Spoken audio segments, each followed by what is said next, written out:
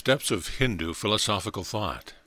The first group of religious ideas that we see coming up, I mean recognized religious ideas and not the very low ideas, which do not deserve the name of religion, all include the idea of inspiration and revealed books and so forth. The first group of religious ideas starts with the idea of God. Here is the universe, and this universe is created by a certain being. Everything that is in this universe has been created by him. Along with that, at a later stage, comes the idea of soul, that there is this body and something inside this body which is not the body. This is the most primitive idea of religion that we know. We can find a few followers of that in India, but it was given up very early. The Indian religions take a peculiar start. It is only by strict analysis and much calculation and conjecture that we can ever think that that stage existed in Indian religions. The tangible state in which we find them is the next step, not the first one. At the earliest step, the idea of creation is very peculiar, and it is that the whole universe is created out of zero at the will of God, that all this universe did not exist, and out of this nothingness all this has come. In the next stage we find this conclusion is questioned. How can existence be produced out of non-existence? At the first step in the Vedanta this question is asked. If this universe is existent, it must have come out of something, because it was very easy to see that nothing comes out of nothing anywhere. All work that is done by human hands requires materials. If a house is built, the material was existing before. If a bolt is made, the material existed before. If any implements are made, the materials were existing before. So the effect is produced. Naturally, therefore, the first idea that this world was created out of nothing was rejected, and some material out of which this world was created was wanted. The whole history of religion, in fact, is this search after that material. Out of what has all this been produced? Apart from the question of the efficient cause or God, apart from the question that God created the universe, the great question of all questions is, out of what did he create it? All the philosophies are turning, as it were, on this question. One solution is that nature, God, and soul are eternal existences, as if three lines are running parallel eternally, of which nature and soul comprise what they call the dependent, and God the independent reality. Every soul, like every particle of matter, is perfectly dependent on the will of God. Before going to the other steps, we will take up the idea of soul, and then find that with all the Vedantic philosophers there is one tremendous departure from all Western philosophy. All of them have a common psychology. Whatever their philosophy may have been, their psychology is the same in India, the old Sankhya psychology. According to this, perception occurs by the transmission of the vibrations, which first come to the external sense organs, from the external to the internal organs, from the internal organs to the mind, from the mind to the buddhi, from the buddhi or intellect, to something which is a unit, which they call the Atman. Coming to modern physiology, we know that it has found centers for all the different sensations. First it finds the lower centers, and then a higher grade of centers, and these two centers exactly correspond with the internal organs in the mind. But not one center has been found which controls all the other centers. So physiology cannot tell what unifies all these centers. Where do the centers get united? The centers in the brain are all different, and there is not one center which controls all the other centers. Therefore, as far as it goes, the Indian psychology stands unchallenged upon this point. We must have this unification, something upon which the sensations will be reflected, to form a complete whole. Until there is that something, I cannot have any idea of you, or a picture or anything else. If we had not that unifying something, we would only see, then after a while breathe, then hear, and so on. And while I heard a man talking, I would not see him at all, because all the centers are different. This body is made of particles, which we call matter, and it is dull and insentient. So is what the Vedantists call the fine body. The fine body, according to them, is a material but transparent body made of very fine particles, so fine that no microscope can see them. What is the use of that? It is the receptacle of the fine forces. Just as this gross body is the receptacle of the gross forces, so the fine body is the receptacle of the fine forces, which we call thought in its various modifications. First is the body, which is gross matter, with gross force. Force cannot exist without matter. It must require some matter to exist, so the grosser forces work in the body, and those very forces become finer. The very force which is working in the gross form works in a fine form, and becomes thought. There is no distinction between them, simply one is the gross and the other the fine manifestation of the same thing.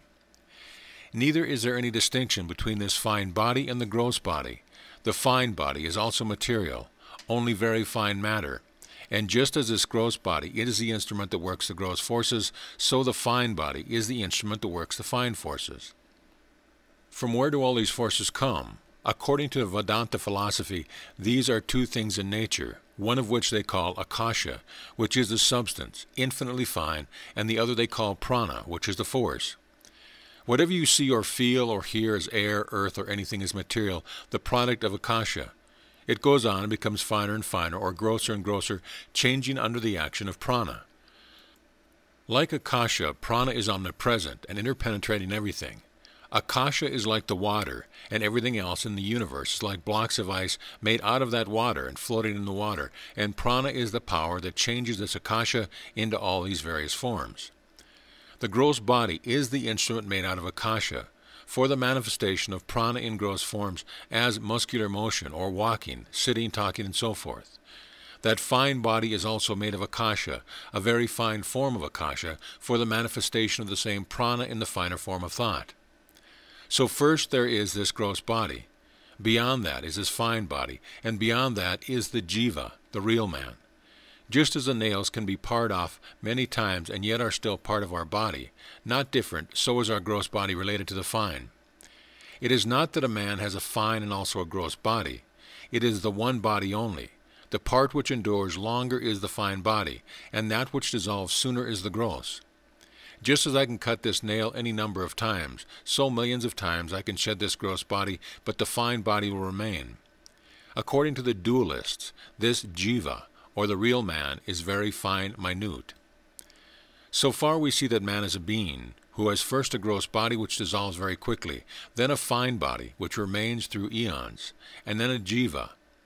This jiva, according to the Vedanta philosophy, is eternal, just as God is eternal. Nature is also eternal, but changefully eternal. The material of nature, prana and akasha, is eternal, but it is changing into different forms eternally. But the jiva is not manufactured either of akasha or prana. It is immaterial and therefore will remain forever. It is not the result of any combination of prana or akasha, and whatever is not the result of combination will never be destroyed, because destruction is going back to causes.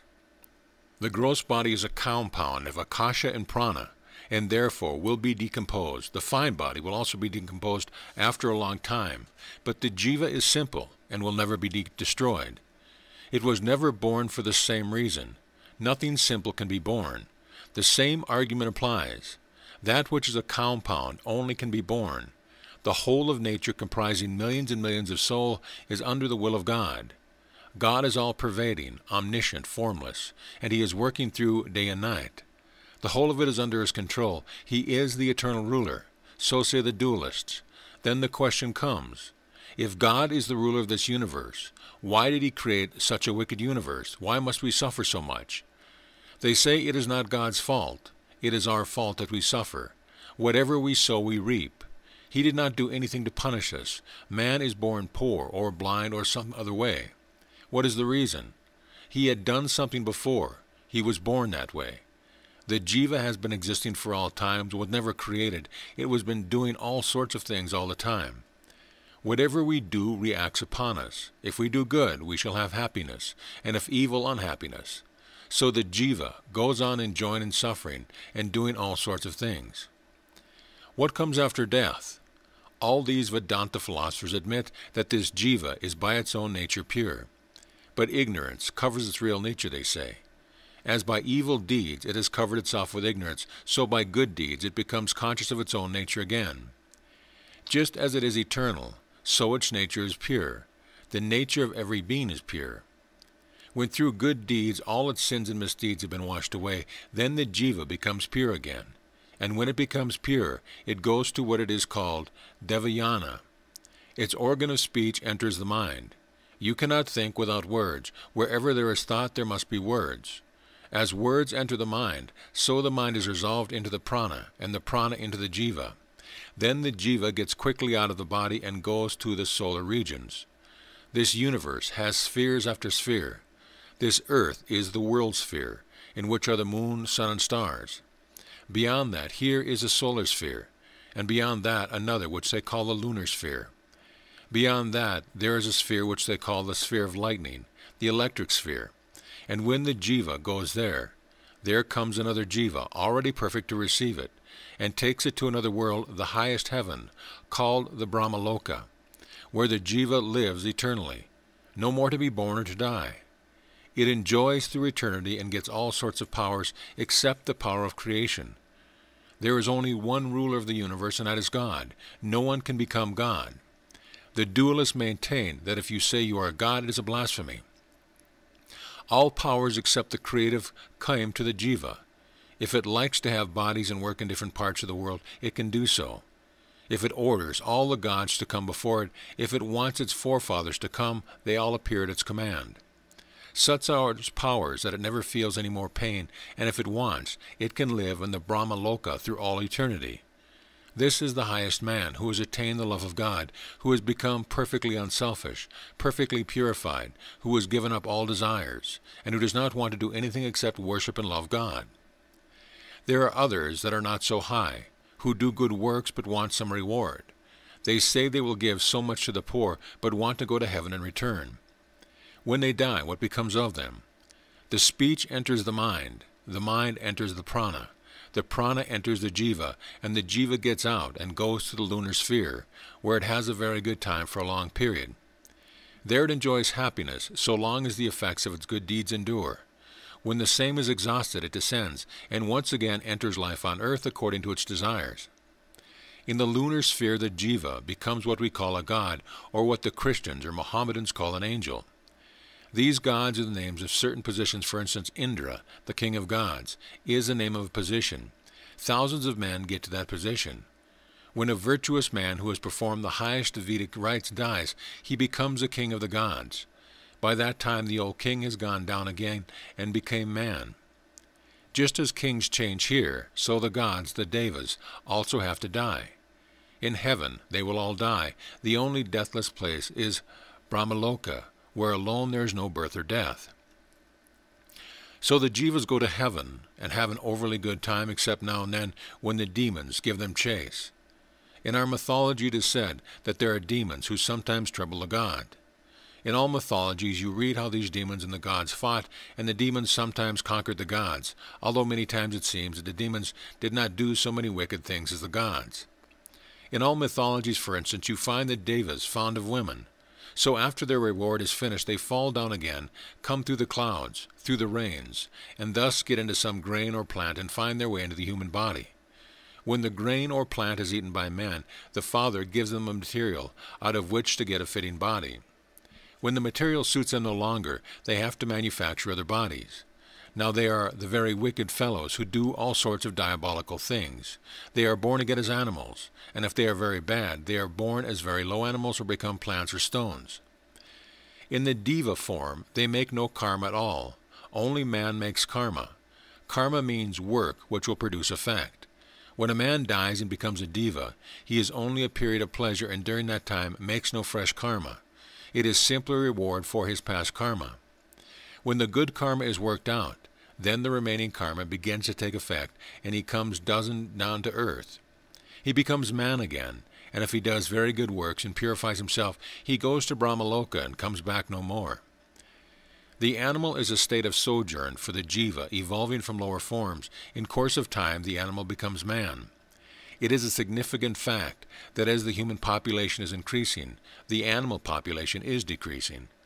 The animal souls are all becoming men. So many species of animals have become men already. Where else have they gone? In the Vedas, there is no mention of hell, but our Puranas, the later books of our scriptures, thought that no religion should be complete unless hells were attached to it, and so they invented all sorts of hells.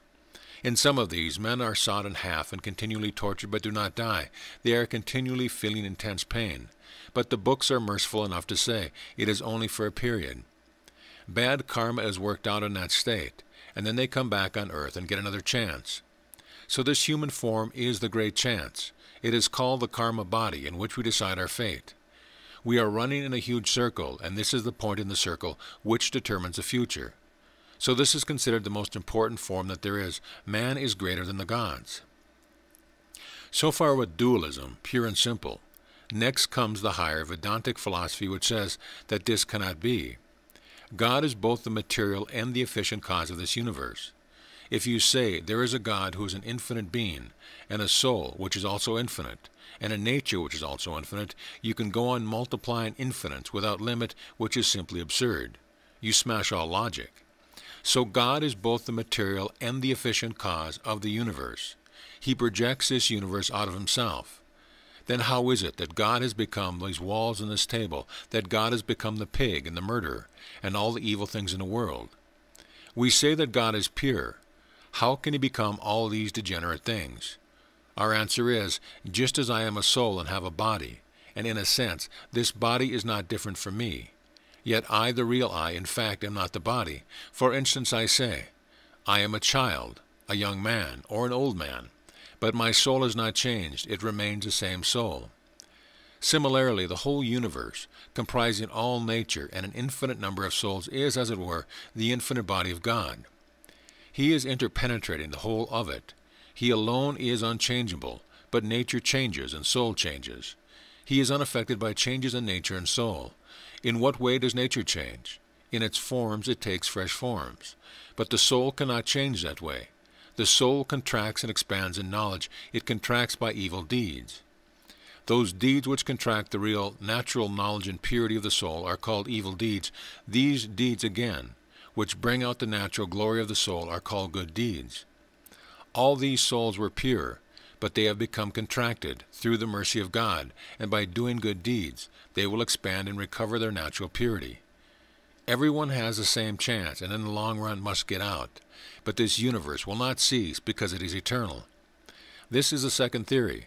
The first is called dualism. The second holds that there are God, soul, and nature, and soul and nature form the body of God, and therefore these three form one unit. It represents a higher stage of religious development and goes by the name of qualitative monism. In dualism, the universe is conceived as a large machine set going by God, while in a qualified monism, it is conceived as an organism interpenetrated by the divine self. The last are the non-dualist. They raise the questions also that God must be both the material and the efficient cause of the universe. As such, God has become the whole of this universe, and there is no going against it. And when these other people say that God is the soul, and the universe is the body, and the body is changing, but God is changeless, the non-dualists say, all this is nonsense. In that case, what is the use of calling God the material cause of this universe? The material cause is the cause become effect. The effect is nothing but the cause in another form. Wherever you see an effect, it is the cause reproduced. If the universe is the effect, and God the cause, it must be the reproduction of God. If you say that the universe is the body of God, and that the body becomes contracted and fine and becomes the cause, and out of that the universe is evolved, the non-dualists say that it is God himself who has become this universe. Now comes a very fine question. If this God has become the universe, you and all these things are God. Well, certainly. This book is God, everything is God, my body is God, and my mind is God, and my soul is God. Then why are there so many jivas? Has God become divided into millions of jivas? Does that one God turn into millions of jivas? Then how did it become so? How can the infinite power and substance, the one being of the universe, become divided? It is impossible to divide infinity. How can that pure being become this universe? If he has become the universe, he is changeful, and if he is changeful, he is part of nature. And whatever is nature and changeful is born and dies. If our God is changeful, he must die some day. Take note of that. Again, how much of God has become this universe? If you say x, the unknown algebraic quantity, then God is God minus x now, and therefore not the same God as before this creation, because so much has become this universe. So the non-dualists say, this universe does not exist at all, it is all illusion. The whole of this universe, these devas, gods, angels, and all the other beings born and dying, all this infinite number of souls coming up and coming down are all dreams. There is no jiva at all. How can there be any? It is the one infinity. as the one sun reflected on various pieces of water appears to be many, and millions of globules of water reflect so many millions of suns, and in each globule will be a perfect image of the sun. Yet there is only one sun. So are all these jivas but reflections in different minds? These different minds are like so many different globules reflecting this one being. God is being reflected in all these different jivas, but a dream cannot be without a reality, and that reality is at one infinite existence. You as body, mind, or soul are a dream, but what you really are is existence, knowledge, bliss. You are the God of this universe. You are creating the whole universe and drawing it in, thus say the Advaitists. So all these birth and rebirth, coming and going, are the figment of Maya. You are infinite. Where can you go? The sun, the moon, and the whole universe are but drops in your transcendent nature. How can you be born or die? I never was born, never will be born. I never had father or mother, friends or foe. For I am existence, knowledge, bliss absolute. I am He, I am He. So what is the goal, according to this philosophy? That those who receive the knowledge are one with the universe. For them, all heavens and even Brahmaloka are destroyed. The whole dream vanishes, and they find themselves the eternal God of the universe. They attain their real individuality, with its infinite knowledge and bliss, and become free. Pleasures in little things cease.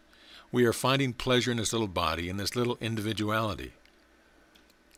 How much greater the pleasure when this whole universe is my body? If there is pleasure in one body, how much more when all bodies are mine? Then is freedom attained, and this is called Advaita, the non-dualistic Vedanta philosophy.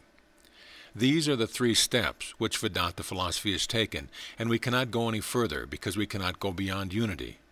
When a science reaches a unity, it cannot by any manner of means go any further. You cannot go beyond this idea of the Absolute. All people cannot take up this Advaita philosophy. It is hard. First of all, it is very hard to understand it intellectually. It requires the sharpest of intellects, a bold understanding. Secondly, it does not suit the vast majority of people. So there are these 3 steps. Begin with the first one.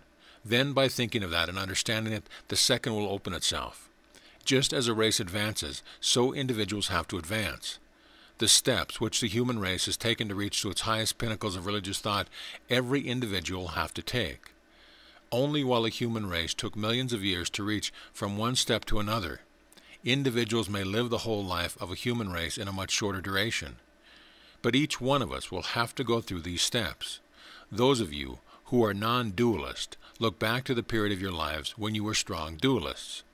As soon as you think you are a body and a mind, you will have to take the whole of this dream. If you take one portion, you must take the whole.